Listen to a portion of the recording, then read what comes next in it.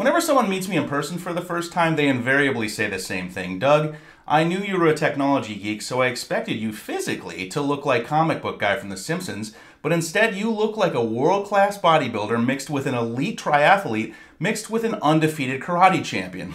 They invariably say that. It's kind of embarrassing. So what's the secret to my perfect physique? Walking moderately briskly at least 30 minutes, at least once a week.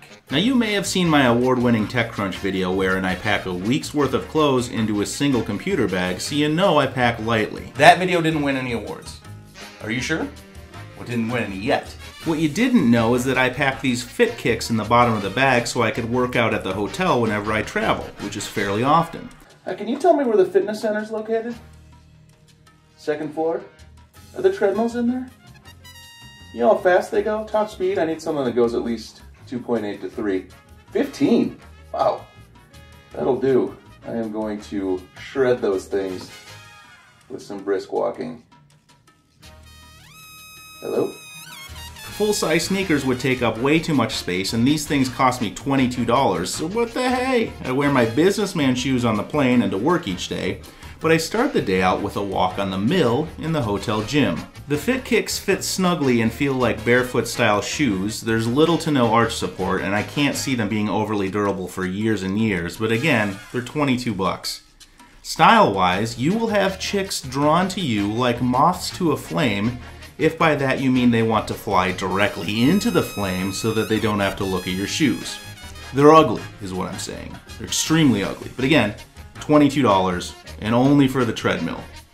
They're moderately comfortable to wear around the house, but they don't breathe well at all. Within minutes, my feet are sweating, and after an actual workout, these things smell like bad breath. And my feet don't generally sweat all that much. With these, they sweat profusely.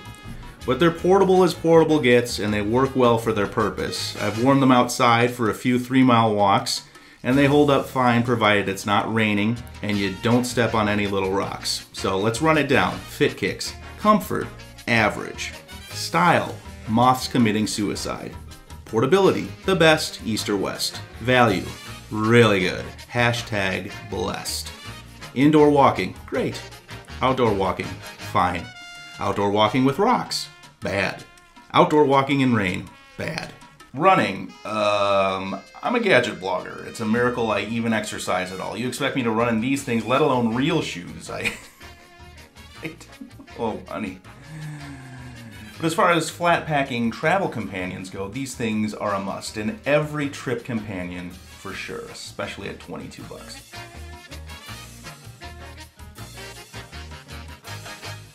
Do people say, oh honey, still? I ask because I'm 38. I haven't heard it for a while. I don't think it's still popular. Maybe I could bring it back. People are drawn to people like me with perfect physiques, so if I start saying, oh honey again, probably gonna catch on. Oh honey, that'll be my catchphrase. There goes Doug, the gadget guy. He says, oh honey.